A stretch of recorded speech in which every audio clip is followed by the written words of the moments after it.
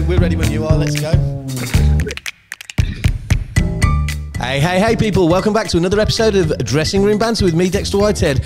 And today I am absolutely over the moon by the guest that we've managed to get onto the show. Ecstatic is beyond words. A real big fan of this guy and have been since a very little boy. Thank you to my friends Pete and Mel Smith for helping me out and sort this out. But please welcome Mr. Jeffrey Holland. Hello, Dexter. How lovely. Lovely to see you. Right, so Jeff, I don't know if you've listened to any of our episodes, but what we normally do is try and take people back to the very beginning when they first discovered their love for performance. So we're talking before your Heidi High days and when you were in Warsaw, where we are now, yeah? And how you got into it, really? Well, your friend and mine, Peter Smith, was responsible, really, for me becoming an actor in the first place. Because he and I used to go to what turned out to be a rather boring youth club every Sunday evening. And he found, I don't quite know how he found it, but he found this amateur drama group run by the Co-op in Warsaw. It was in the old square, or the office there. And he came to me one Sunday at the youth club and said, I found this amateur dramatic group for under 21s, and we were about 15 at the time. And he said, well, you want to come with me next Friday? You know, it'd be more exciting than this. And I said, what do you mean, amateur? What are you talking about? He said, well, you know, it's an amateur group for under 21s, literally, for us. And I said, what do you mean? What do they do? And he said, well, they read plays and, you know, act and put shows on. And I said, act? You mean get up and perform in front of people? Because I'd never done any of that, you see.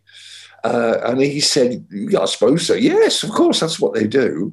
And I said, don't be ridiculous. My life. He suddenly said, the girls are very pretty. And I said, what time do you want me? And that, they say, was that. Brilliant. So you did nothing from your family or anything like that? This was all Mr. Smith's fault then, that you got into it? Peter Smith's fault, yes. And I went along with him to the meeting that following Friday, and he was dead right. Some of the girls were very, very pretty, most of them. That's brilliant. Take a couple of them out for a short time. And then, but the thing was with me, I've never done performing before. And we all sat around in a big circle, and we sat and we read a play. There was a lot of us, quite a few members of the group. We sat and read a play, read through part of a play, and it was called 1066 and all that. And most amateur societies know that piece because there are so many in the cast that it gives every member a chance to get on stage and play a bit. Exactly.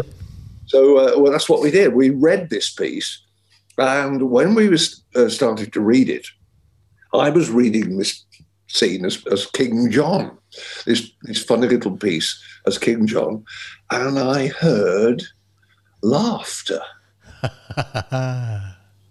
And I went, bing, something went click in me.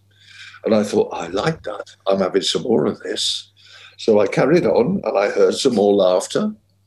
And that was really the beginning of what, ended up with me becoming best known for comedy, because I realised then I had a knack for it. It's really funny, actually, because normally when I'm doing these episodes, I get onto that, why people do it and what the real heart of it is. Obviously now it's a great wage for you at the end of the day, but before then, with the amateur people that I've had on, why'd you do it? For the love of it and whatever. But you've just explained that really quickly and easily. You got the bug of the laughter and you realised that you were good at it.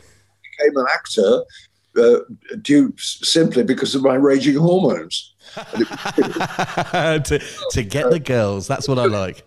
I think a lot of straight males in the theatre that I know feel exactly the same. I wouldn't like to doubt for 1 second that that's not the reason that they did it. So then let's talk, because obviously you did some amateur stuff and you obviously went to trud the boards through amateur stage and things like that. how did the big breaks happen? Because you obviously started off before Heidi High. You'd got quite a lot of little roles, hadn't you, in stuff like, well, not little roles, but smaller parts in Coronation Street and Crossroads, for instance. And yes, way back, yeah. What happened was I was very lucky when I decided to go pro and train. I got into a drama school in Birmingham, in Edgbaston, called the Birmingham School of Speech Training and Dramatic Art, as it was known then. It's still there. It's called the Birmingham Theatre School, I think. Okay. But the personnel have changed. But it was 3 very, very happy years for me training to become a professional actor. And when I left there, I very quickly snapped up by a director at the Belgrade Theatre in Coventry, having lived in Walsall, trained in Birmingham, and I suddenly moved to Coventry. So I was still in the Midlands, and I got a job basically as walking furniture in a production. They were looking for young lads who could speak a bit, act a bit, and push furniture about, because it was can I be kind? Yes, I can. It was a very well-intentioned, but sort of slightly bad choice. Okay. War and Peace by Leo Tolstoy. War and Peace? Oh, my stage production of War and Peace. I mean, the thing ran 3 3/4 hours. I mean, the audience were there all night, and so were we. Oh, gosh. But it was a good start for me, because I started to learn my trade. I trained, but they can't teach you to act. You have to learn the business. They're going to train you in technique. So I got on there, I got stuck in, and they offered me the following play of that season as well. I thought I was only there for the one thing.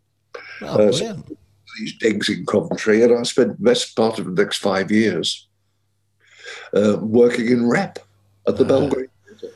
When it was possible. So let's talk about rep then, because you don't see as much of it these days, do you? There's very little of it now. How difficult was that? Because so for some of my younger listeners who might not understand what rep is, 1 week you are rehearsing a play and in another play on the evening, and then the next week that play will open that you were rehearsing in the daytime the week before. Yes, that's weekly rep. I was lucky. We did 3 weekly rep. Oh, okay. 3 weeks rehearsing the next play while we were playing the play in the evening. So we had it was much more relaxed, if you could call it that. It was a bit manic, to say the least. You were doing all that. It still seems tricky for me to get my head around the fact that you're concentrating on one character on the evening and then you're learning a new character. But I guess that's why you trained, and that's the art. People say that to me. I'm not being glib, but I say that's what we do. Yes, of course. That is what we do. How do you learn your lines? Well, that's what we do. We learn them. How do you learn your lines? I've heard that a million times anyway. Even on the amateur stage, we hear that all the time. Yeah, but we do. That's what we do, because we have to. And I spent 5 very happy years, near the Belgrade, doing everything from melodrama, Shakespeare, Agatha Christie, pantomime, musical theatre. I have danced in West Side Story. Have you? I have danced in West Side Story. Yes, I played Action, one of the Jets in that. I know it very well. So 70, I think it was one of the first great revivals of West Side Story in 1970 at the Coventry Belgrade. And what a show to dance in, though. It's wonderful, absolutely wonderful piece of show business. So before we go on to Heidi High and that kind of route that you took, just quickly let me flash back to that Crossroads mention, because I remember it as a little boy. Were the sets really quite as wobbly as what they looked on TV? Yes, believe me. It was a very low-budget series, to be honest. It really was. But I think Noel Gordon took most of the money. But it was a very popular series, and I was lucky I did 10 episodes spread over 6 weeks. Oh wow! As this really ridiculous character called Mike Hawkins, who was in the Bullring Market selling fruit and veg. Yeah, because it's a Birmingham-based Crossroads motel, wasn't it? I mean, I was a very little boy, so I can't remember it very well, but I do remember the wobbly sets. You don't need to remember it, trust me. Okay, so then you went on and you started to do some comedy roles, such as, It Ain't Half My... It Ain't... I can't even say it now. You say it for me, Jeff. You know what I'm on about. It ain't half up, Mum. Yeah. Are You Being Served, etc. And then, obviously, Spike was really made for you, from what I guess. I mean, I could tell you the story about how that came about. I was doing a season in Chichester, at the festival in Chichester in 1975, and I was really in a very bad mood because I was only doing the first 2 plays of the 4-play season, and I was sharing a house with 2 other actors, and they were staying on to do the whole season, and I had to go because there was nothing for me in the 3rd and 4th play. Oh. And then I got a phone call from that agent, who asked me to come up to London and audition for Roger Redfern, who had directed me at Coventry. So he asked for me because he knew I could be quite useful to them in this stage production of Dad's Army. Oh. They were putting it on stage in the West End. Oh. A chorus of boys and girls, we call the ensemble, to cover an understudy and to dance and sing and do all the filling in bits. So I went up to do all this audition in a very, very bad mood because I was having to leave Chichester, and I was having such a wonderful time. It was a beautiful summer, summer of 75. Wow. And it was a lovely summer. Trust me, I'm probably too young to remember it, but I do. And it was a lovely summer. And I had to go, and I was a bit brassed off, shall we say, putting it politely. So I went up to London in a terrible mood on the train to this audition at the Mermaid Theatre. And I had to meet Jimmy Perry and David Croft and get past them because Roger Redfern wanted me, and I had to audition for them because they were basically responsible for the show. And I turned up in the foulest of moods with nothing ready, nothing prepared at all. And I thought, well, if they want me to sing, I'll sing, they'll be hang out the washing of the Siegfried line, it's something. And I was handed the script to look at before I went in to meet them. And I flipped through it, I fingered through it, and I found this parody of Yes, We Have No Bananas, which was a very popular wartime song. And this parody in the show was sung by Walker, Private Walker, the Spiv. Yes. And of course, James Beck, who played Walker, died 2 years previous to the show. But they put the character back in because it was such a good foil for Captain Man. And it was played in the main cast by John Barden, who was best known for playing Jim in EastEnders, who married Dot. Oh, yeah, I know him. Yeah. Bless him, he's left us now. He was a splashy bloke, and I really enjoyed his company. But he played Walker. And I was asked to read in the audition I went up for Jimmy and David. And I was given the script, and I read a couple of parts, and I played this silly sort of German idiotic character, a bit like Sam Kelly's character in Hello, Hello, and all that silly voice stuff. And I read this scene, and Jimmy and David were falling about laughing. Jimmy and David Croft, the writers, they were falling about laughing, and I thought, I think I'm in here, and my morale was going up because I tell you, I arrived in a foul mood. Yeah, that bad week suddenly turning itself around. My morale was going up, way up, and the company manager who was reading with me, I had to read as Private Pike, and he read as Sergeant Wilson so badly it made me look brilliant, So anyway, to cut a long story short, I got the job. Wow. Asked to play in the ensemble and to understudy Pike and to understudy Walker. And did you go on as any of them? I did understudy both of them. I never went on as Walker, but I did go on as Pike once. I did I did a matinee performance at the Shaftesbury Theatre as Private Pike, because Ian Lavender was indisposed for reasons I forget at the moment. And I got all the words, I was so proud, I got all the words out in the right order. Get a single laugh from the audience. No one laughed. Because I wasn't Ian Lavender. Oh dear. Forgiving.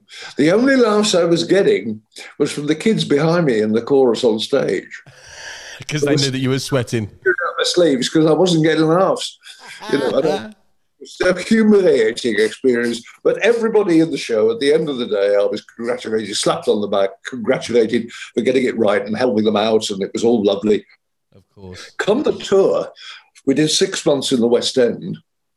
And then in the spring of 76, they decided to take the show out on a national tour of all the big theatres in the UK. And then I got a phone call one day from Jimmy Perry saying, would I like to play Walker?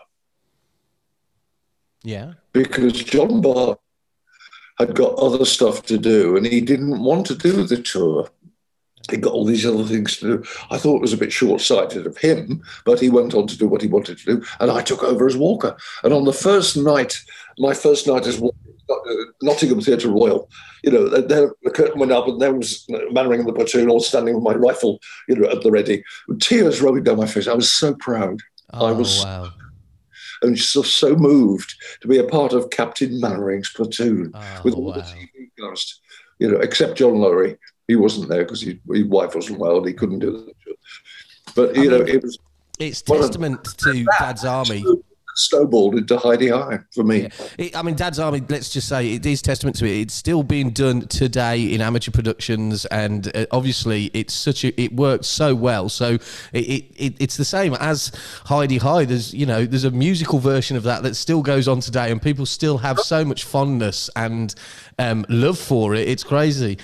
I get emails all the time from the amateur shows companies that are doing Heidi High, the show. And, I wish them well on the first night. I'm more than happy to do that, Yes. I always say, I just hope you have as much fun doing it as I did. Have you ever seen it? Have you ever seen it put on an amateur circuit or on any circuit? And what was their spike like? Was it very strange watching that? It wasn't as good as me, but no, it was lovely. It's lovely to see it. Actually, it's lovely to see it being done because it's done with such love and affection. People say to me, oh, Heidi High, oh, I bet you get sick of people saying that to you, don't you? And I say, no, I don't. So I'm very, very happy when because people remember it with such love.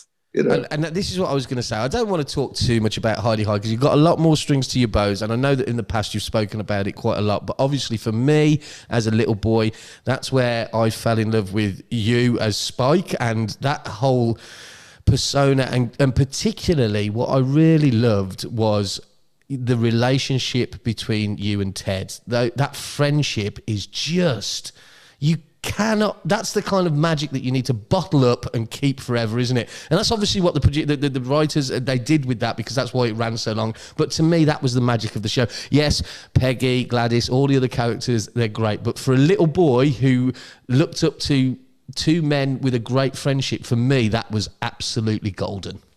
Well, that is very sweet of you to say. That means a lot to me, actually, because, Paul Shane and I were great friends. I miss him deeply to this day. In fact, it would have been his birthday on Saturday on the 19th of June. And it's really nice to hear that from you, that if he was still alive today, I'm sure that you would still be in contact with him. But it's really nice that was off screen. It wasn't just on screen. No, it was. It was definitely on and off screen, and we were deeply close to each other, in a very Laurel and Hardy way, dare I say, which probably we'll come to later. But that's that was how we were. We loved each other very much as mates, and we worked together so well. That's how we got on together so well on TV and 3 different TV series. Of course, yeah, because then you go into You Rang My Lord and Dr. Beeching, and obviously the people who want to watch it also appreciate that. Like me, as a little boy watching it on a Sunday night, I can remember it so fondly, and for me, that was but the magic was you two, honestly. I mean, yes, don't take anything away from anyone else, but for me, that was what it was. And that's why I watched You Rang My Lord afterwards as well, because it was you two again, Well, thanks, Dexter. That means an awful lot to me, because it meant, Paul and I, we got on so well. And I saw him the day before he died. I went up, he was in a hospice in Rotherham where he lived, and he was surrounded by his family and friends. And I drove up to see him because I got the word that it wasn't going to be long. He'd had cancer for a long, long time. And I drove Nikki Kelly up with me. She went with me because she lives nearby. And I took her with me and we went to see him. And he was surrounded by his family and friends. And it was quite a wrench to say, cheerio, and go out that ward room. Because I want to see him again. I can't imagine it. And obviously.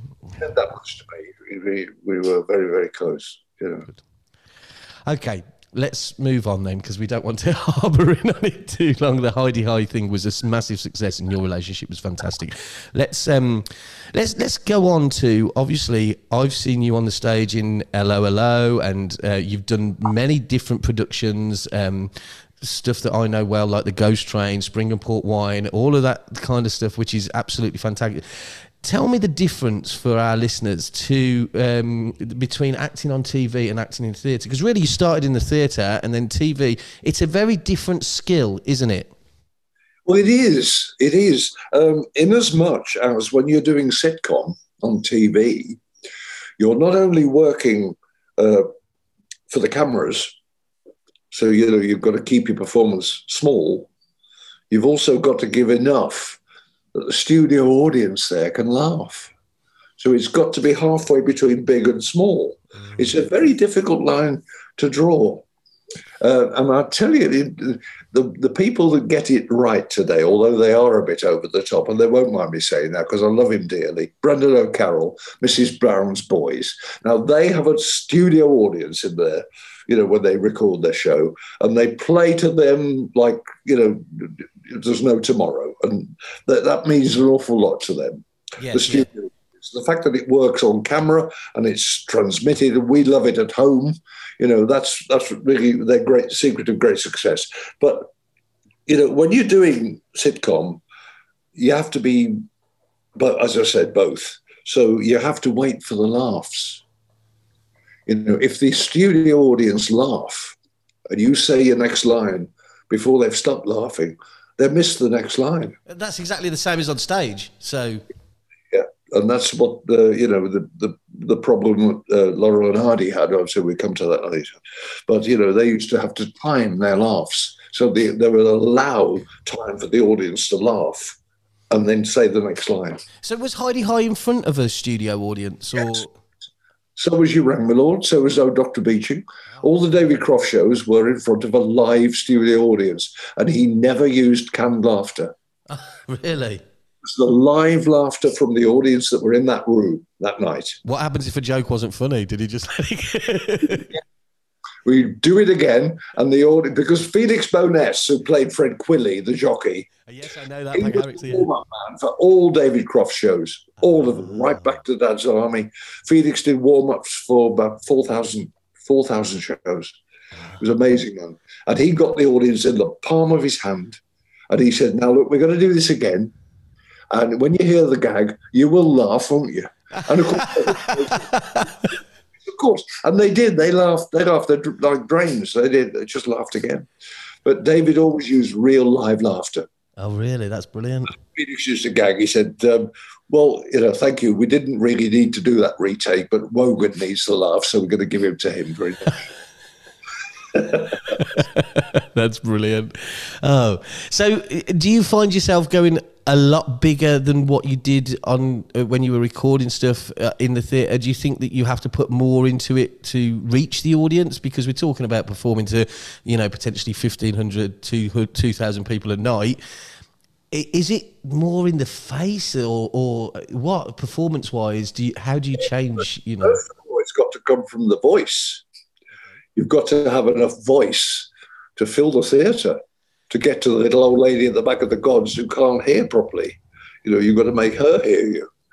And that's where voice production training comes in. And that's where I was very lucky when I trained in my little drama school in Birmingham to have one of the best voice production teachers that there was ever in the business. That's good. And, you use the muscles in your diaphragm to to throw the voice out. And fortunately, I've never had a problem with that. That's exactly how I was taught. Use your muscles from your diaphragm as well. So The way to do it, yeah. So that's what you do. Yep. So let's go on, because we are here on a very special day, aren't we? Just so lucky. It is lucky that today is Stan Laurel's birthday, or would have been Stan Laurel's birthday. 131st birthday. Well, I don't think any of us are going to make it to that anyway. But it's interesting to hear that it is his birthday today, and I'm lucky enough to be speaking to you today because you've obviously got this one-man show that has been a storming success over the last how many years now? It's been, where are we? It's been 8 years. 8 years. Coming up for 8 years. Although I haven't done the show since April 20, when lockdown started. Of course. We've all been held back a little bit. At the Playhouse in Stratford-on-Avon. And Pete and Mal Smith came to see it. They were there, and that was the last time I did it. So it's still in there, still locked in. It's like access. I was wondering about that because obviously I was rehearsing something just before we went into lockdown with my cast, and we were locked down the week before we were going to open. We were doing An Ideal Husband, and I know that not one of them have got that in their head, so I'm going to have to start all over again when we go back. But tell us a little bit about the show then, and where you came up with that concept, because for me, like we just touched on earlier, in actual fact, that amazing friendship that Oliver Hardy and Stan Laurel had was just, again, memories as a kid of seeing those two in films, and there was even a cartoon version of them made that I remember as a child. It was the magic, wasn't it? So where did you come up with the concept of wanting to do that show, and what's it about for the people who don't know? Well, being a small boy in the 1950s, which I was, I used to go to the Saturday morning picture shows and hope to God there was a Laurel and Hardy on, because it was an episode of Flash Gordon, there was a Roy Rogers Western or a Hopalong Cassidy Western, there was a Mickey Mouse cartoon or a Donald Duck. And please God, there was a Laurel and Hardy, because I used to love these two guys. Because as a little boy, you see, as a small boy, I identified with them because, they used to get into trouble with authority with the stuff they did, as did little boys like me at the time. Crossed the line and found out, get a smack across the backside for doing stuff you shouldn't do. And that's what Laurel and Hardy did. And they became my friends. Millions of fans of Laurel and Hardy say that they were my friends. And they were. And, your priorities change, your life gets different, you go down different roads. And that was in the 50s. And then in the 1970s, when you probably saw them for the first time, maybe, or maybe later, I don't know how old you are. Well, I was born in 77, so I would have been watching them later on, like the early 80s when I was 5, 6. In the 1970s, I was a young actor in my 20s, starting out. And then they started to show Laurel and Hardy on BBC Two at about 6 o'clock in the evening as an alternative to the news on BBC One. So, I used to watch Laurel and Hardy, and my love for them was rekindled at that time. And I thought, well, now this is wonderful to see them. And I was laughing like a drain at all these wonderful films. And I didn't have a video player then. We didn't have video players then. But I used to record them on a little cassette machine, put the microphone by the TV speaker and record them and then play them back and visualize the images. But then I thought, in the 1970s, one-man shows and one-person shows, because ladies were doing them too, were becoming quite popular then. It was a new genre. And I thought, what a wonderful idea it would be to do a one-man show about Stan Laurel, because he had an incredibly complex life that people don't know about. You just see this little dopey little twit on the screen. Yeah. But people just don't know anything about him. His life, how he grew up, his loves, his ladies, of which there were many, the money he made, the money he lost, And I thought this would be a wonderful idea to do a show. But at the time, I thought, I can't do it now because I'm too young. You know, you can't do a show about somebody like him. You can't tell a life story until you've had a life. So I knew I'd have to wait to do it. And it was always an ambition of mine, in the back of my mind, to do this one-man show about Stan Laurel. And I waited. And I waited. And I waited over 40 years. Oh, my gosh. Before I was able to do this show. And I thought, well, it was worth the wait because I can now legitimately tell that story as the man himself. Yes. Because I'm slightly older now than he was when he died. So it's okay. But, you know, when I met this wonderful writer, Gail Lowe, who had won awards for her plays. She writes mainly for single people and two-handers, two for two, which she's particularly good at. I met her quite by accident. You know, we met at a charity evening. I met a friend of hers at a charity evening, and she introduced me to her, And then we collaborated on this idea. You know, when I suggested the idea to her, she said, when do we start? You know, it was that good. It was that good. So we collaborated, and she wrote the dialogue, the bulk of the play, the dialogue. I put all the comedy in and various little bits of anecdotes and stuff. That I'm not a playwright. I can write little bits, but I'm not a playwright. You know, she puts a play together in the right way. And we did this collaboration, and what we have now is, and this is my friend, Mr. Laurel, which is the title I always wanted to call it, because that's how Oliver Hardy always used to introduce him in the films. I'm Mr. Hardy, and this is my friend, Mr. Laurel. So that's what I always wanted to call it. So I did, and she said, that's fine, that's lovely. And there we are. After what you've just said about it then, how much pressure was on you on that opening night when you first performed it? Because this is one of your heroes and it's 40 years in the making. And just the fact that he's someone also who's so iconic and, you know, such a character, as the double act, admittedly. But on that opening night, did you feel an intense amount of pressure? Because I think I would after everything that you've just told me. Let me just say politely, it was brown trousers time. Okay, I understand. You know, I got into it, and there was one, because it's a one-man show, people say to me, don't you feel lonely out there on your own? And I always say, I'm not on my own. Oh. I'm not on my own. Because on the stage with me is a little chair and a bed frame made of white tubing, white plastic tubing, which just says bed. Okay. You know, it's a bed. And imaginary in this bed is a very sick Oliver Hardy. Because in the play, I arrive in Ollie's bedroom as Stan and talk to him. And that's the premise of the play, is me just reminiscing. Yes. Talking about their lives, you know, and all the stuff that went on, and the films they made, the money they made and lost, and all the women and all the rest. The whole shebang, it's in there for an hour.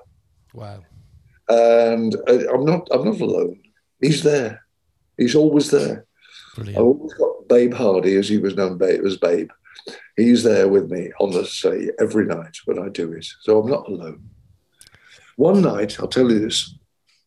One night, the first time I did it, it was at the Gatehouse Theatre in Highgate in London as part of the Camden Festival in 2013. That's when I first did it. On day 4, performance number 4, I was getting a bit cocky and thinking, oh, I've nailed this now. You know, I've nailed it. And I got to one particular scene where I have a couple of comic gestures and a couple of funny lines. And I got, because I have to cue myself, you see, into the next sequence, because it's just me talking. I have to tell myself what comes next. Yeah. And sometimes I use a physical gesture. Sometimes I use a mental word association. You know, all these kinds of different links that we develop to help ourselves. And I got to this point when I got a laugh. And then I thought to myself, oh, that wasn't as big a laugh as I got there last night. I've done that before, I'm telling you. I didn't cue myself. I went completely blank. I could not for the life of me think of what came next. So I ad-libbed a bit. I was looking at the bed and rumbling on about, you know, you'll be all right. You won't have to lie there long. You'll be up and about soon and all this stuff. I thought, this is ridiculous. I'm getting nowhere. I thought, come on, brain, kick in. And it didn't. Oh. And I had to ask for a line from the stage manager who was sitting up. It was right up the top in a gallery above me. Oh. He could see me. Thank goodness he could see me. You know, there was contact between us because I'm a bit deaf. And if he'd been in the wings, I couldn't have asked for a prompt because I wouldn't have heard the line. Oh. But I just thought, this is stupid. Right, okay, do it. And I looked up and I thought, Nick, give me a line, will you? He realised I'd gone wrong, obviously. He shouted the line down to me. And I said, thank you. And I just looked at the audience and I said, it happens to the best of us. And I carried on. And I was so furious with myself for being arrogant and stupid and you know, that I skipped over an essential cue. I picked it up and carried on. I got through the show about 10 minutes quicker than I normally would have done because I was so annoyed. Oh. But I had friends in the audience that night. I had pros in. Alison Steadman was one of the people. Really? And when I met them all in the bar after the show, I said, oh, I am so sorry I had to take that prompt. It was just so embarrassing. They said, what prompt? Because I've done what I've been trained to do. If you're going to do something, do it with conviction. Yes. And I did.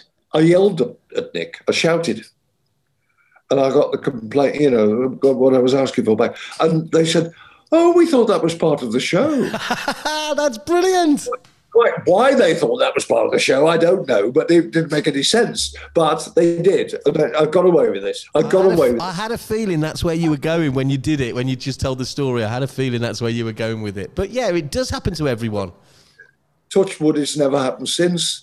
Touch wood, it'll never happen again. It's really funny, actually, because one of the things that I normally ask my guests on this podcast is what's your most embarrassing moment or any mishaps or any blunders. And I was a little bit scared with you being professional to ask you that question to see if you had any in your bag. But there's one. Have you got anything else that springs to mind where you've...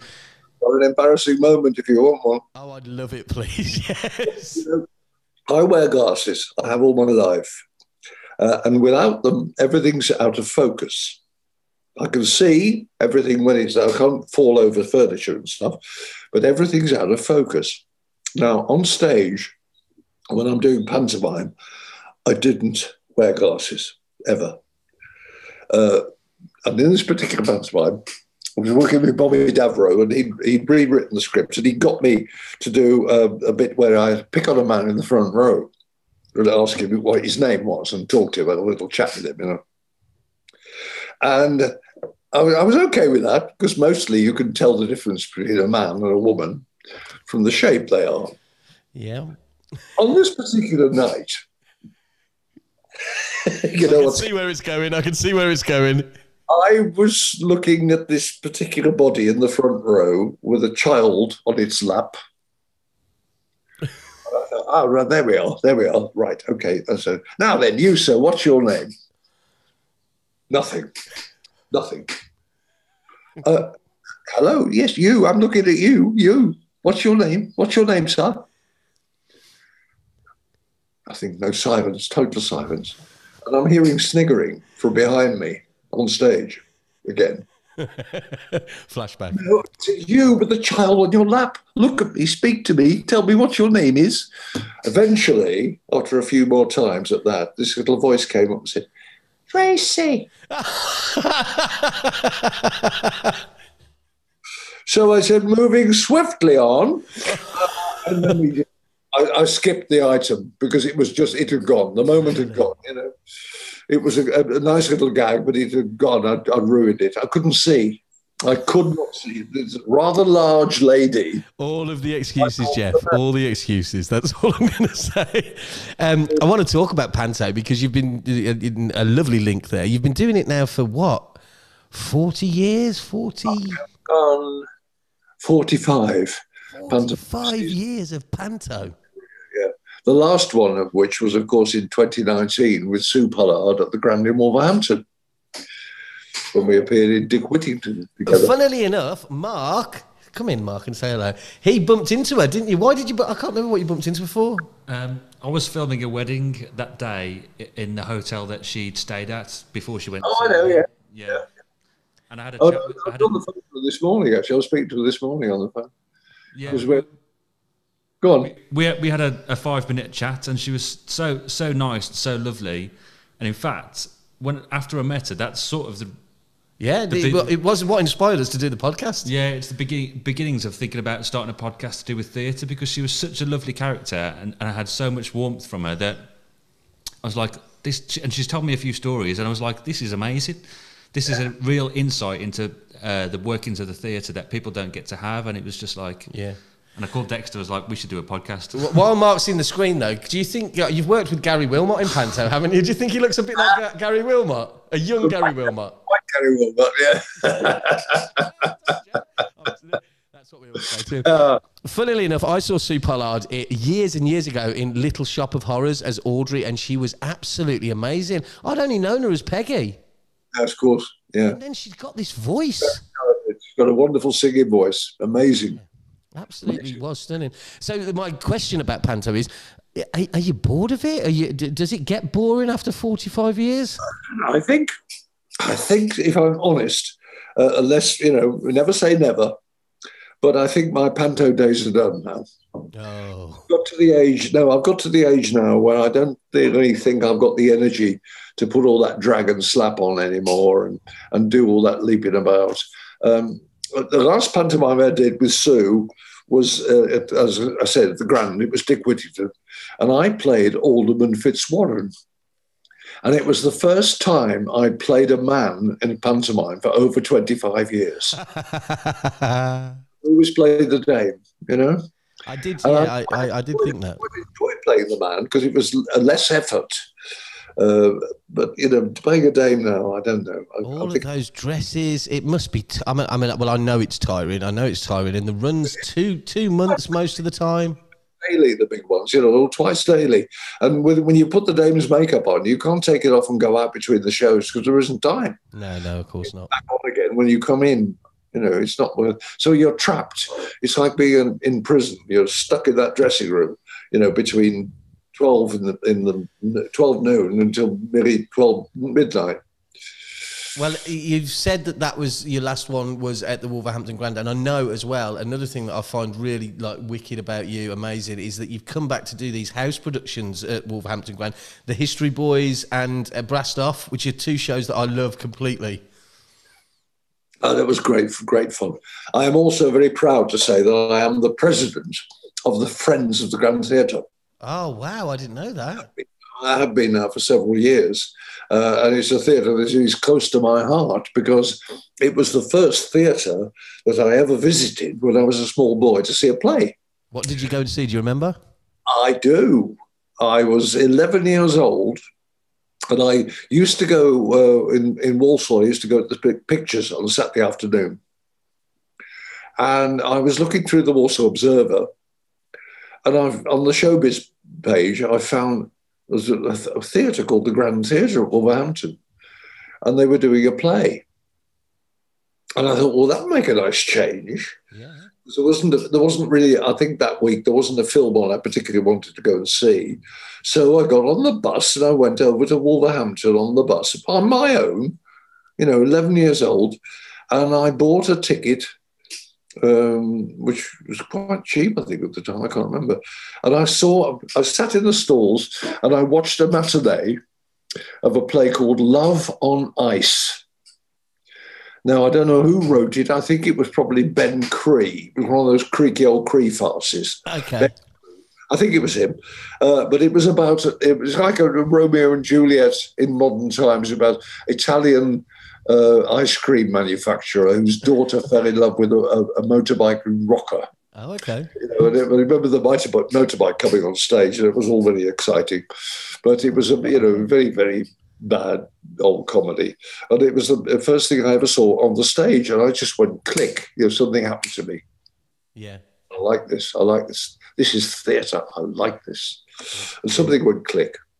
And that was the very first time I ever went to the theatre, and it was at the Grand.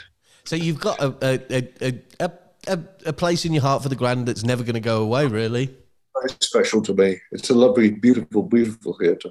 I have, in the UK, let's talk about this, I have one theatre that I thought was absolutely great. I'm not going to say it's my favourite theatre, but I really enjoyed going there, and I've only ever been to see one thing there, and it's the Menia Chocolate Factory. You've done something there, haven't you, with Victoria Wood? I played there twice, yeah. Well, my question is going to be, have you got a favourite theatre? Have you got a favourite place to go and perform, or a favourite place to go and watch something? In Wolverhampton, you mean? Yeah, of course. I've got a lot of favourite theatres. We've been around as long as I've been in the business now it's my 54th year in the business. I've worked at a lot of theatres in this country, and there are a lot of beautiful theatres in this country, lots of which I'd love to go. Oh, let's go there again. Oh, that was so beautiful. Most of them are built by Frank Matcham. Some of them are built by Phipps, but they're the great architects of the theatre. But the chocolate factory is very special to me. Do you know, I just didn't understand. I thought I could still smell chocolate, and I didn't know whether they'd put that scent in there on purpose, but I saw Sweet Charity there years and years ago with, I think Tamsin Outhwaite was in it, and I just walked in, and you went up this crazy lift elevator, old school elevator to get to the auditorium, and it just smelled like chocolate, and I just loved it. I thought, this is amazing. And I think they move the space around and they use it. It's very, very exciting theatre. Shifted and moved the seating about different productions. They put the seating. What production did you do next? It was with Victoria Wood, wasn't it? There was something with Victoria Wood that I read. A wonderful play called Talent, which she wrote, and she did it first as a TV play with Victoria and Julie Walters. She did it as a TV play, and it was just a one-off, one-hour thing. But she extended it for the stage and wrote all kinds of different things into it. And myself and Mark Curry were in it, a couple of very other well-known actors whose names probably won't mean anything to you, but we had a wonderful time there. And I know Mark Curry from Blue Peter. Yes, of course, of course. In fact, he's got a big birthday coming up, and we're just going to, hopefully go to a party to see him soon. And it was lovely because Victoria, she directed it. She wasn't in it, but she directed it. Was she good to work with? She was fascinating to work with, and a bit scary too, because she wrote it, and I had all this with Jimmy Perry on all the David Croft shows. If you've got as you say, but instead of and, or if instead of the, excuse me, just a minute, that's not what's in the script. Can you get that right, please? And we had a bit of that with Victoria, and she was absolutely right, because I'm a terrible one for paraphrasing. Oh, me too. That's something we have in common. I'm dreadful. Paraphrase me, Jeffrey paraphrase Holland.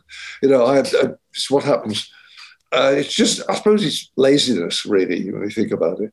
But I got ticked off several times. Can you just get that line right, please? Because that's not the rhythm. And she's absolutely right, because that's how the rhythm of the piece goes. And, if you get it wrong, the rhythm goes and the whole thing doesn't work. So eventually I got it absolutely DLP, what we call dead letter. It was lovely, wonderful working with her.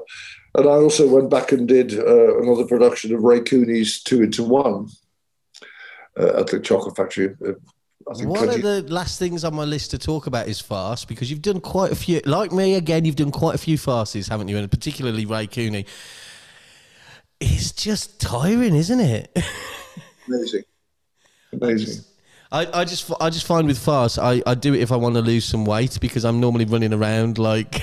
You're dead right, because the first time I did Run for Your Wife in 1985, I lost 8 pounds in a week.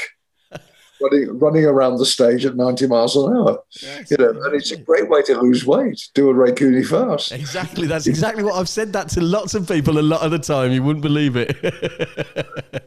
We like to finish with a quick fire round.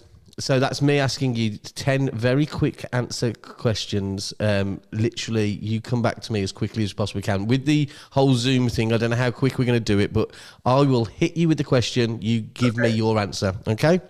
Let's go. It's the quick fire round. What? Yeah. Huh? Morning or night? Morning. Pizza or pasta? Neither. Dog or cat? Cat. Favourite season? Spring. Flying or invisibility? Sorry? If you had a superpower, flying or invisibility? Flying. Have you got a nickname? Jeffo.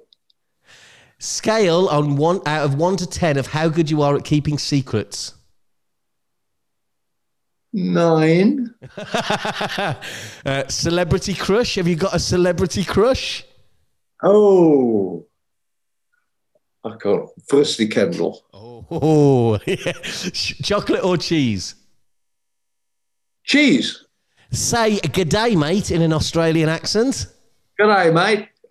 If you could travel back in time to one time, when would it be? The 1930s. And finally, what was your last fancy dress costume? Pantomime, I guess.